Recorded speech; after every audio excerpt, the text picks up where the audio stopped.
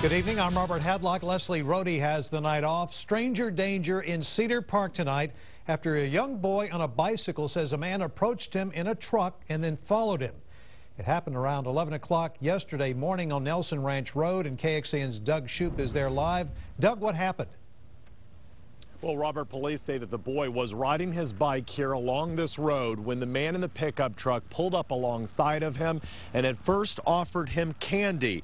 But the boy refused to talk to him and instead kept riding his bike to his friend's house over there on Anna Court. But police say the guy in the truck followed him. Police say it wasn't until the boy got to his friend's house did the man drive away. Officers say the driver of the truck was described as a thin white man in his mid to late 30s with light brown hair, a mustache, and a thin beard.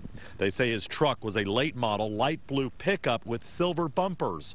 Neighbors have sent out email alerts to everyone and are being extra watchful for the many kids who live in this neighborhood.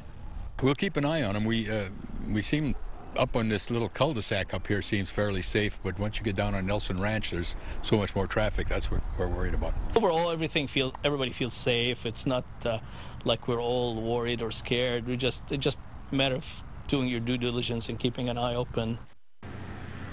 Now, police say they are taking this incident very seriously and ask anyone who knows anything about this incident to call 911.